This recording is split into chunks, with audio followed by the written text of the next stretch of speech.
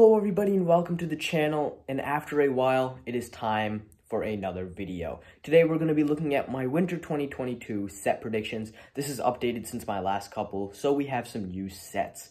But also, I have some important information down below in the comments, so make sure to check that out. If you're new to the channel and you enjoy this video, smash the subscribe button as well as the like button so more people can see this video. But without further ado, let's get into the video.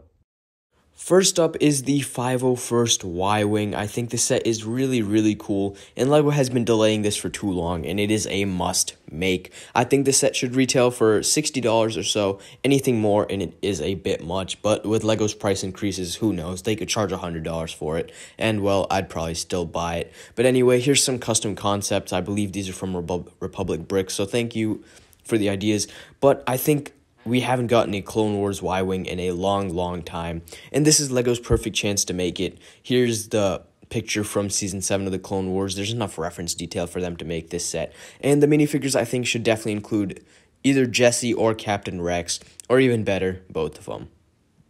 Alright, next up here is a Corporate Alliance tank droid. It has been a long time since we've gotten a set similar to this, whether it be the Hailfire droid or the Homing Spider droid, but I think this set is a must-make. It could look like this, which is some concept art I found, and could sell for $40, and if they really want to stretch it, $50. They made the Republic fighter tank, but it's been a while since we've got anything on the droid side. For the minifigures, I would like to see some Kashyyyk scouts. It has been a long time since we've gotten them, and I think they'd make a perfect fit. LEGO has been making all their Clone Wars sets army builders now, whether it be the ATTE or the fighter tank, so I'd like to see these clones. We could also get a new and improved Commander Gree, which I would definitely not say no to. I think this could be a really cool set for $40 or $50, but let's move on to the next one.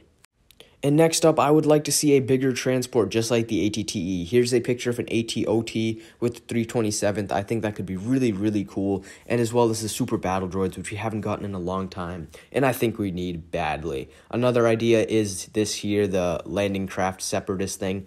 A droid army builder I think we need has been such a long time. The last one I believe is the Naboo one with Jar Jar and all those people.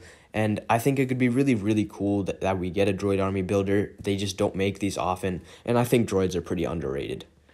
But with that being said, these are just my quick breakdowns of the set predictions. I'll do a longer, like 5 to 7 minute video later on this with more detail and more sets to go over. But with that being said, thank you guys for watching the video. It means a lot to me, and I hope I'll see you guys again in the next video.